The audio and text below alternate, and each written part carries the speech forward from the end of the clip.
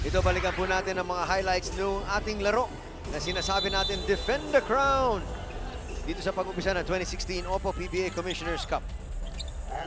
Well, actually, ang Blackwater was ahead most of the way in the first period. They were ahead 7 minutes of the 12 minutes in the first quarter, but then talk and text, 29 points in the first quarter, big splurge. And then they continued the splurge, even as Carlo Lastimosa kept on scoring.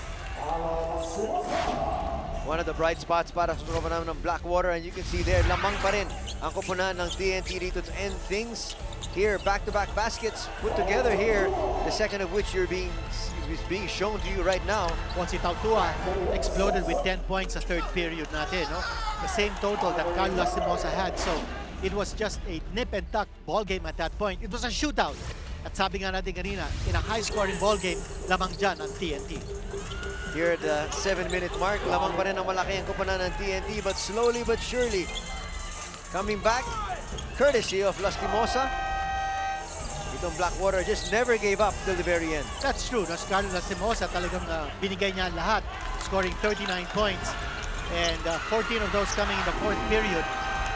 And the lead was just 1 point when that big bomb came in para kay Jason Castro to make it a 2-possession game. And then, after a big stop by Blackwater, hindi sila nakatawag ng timeout.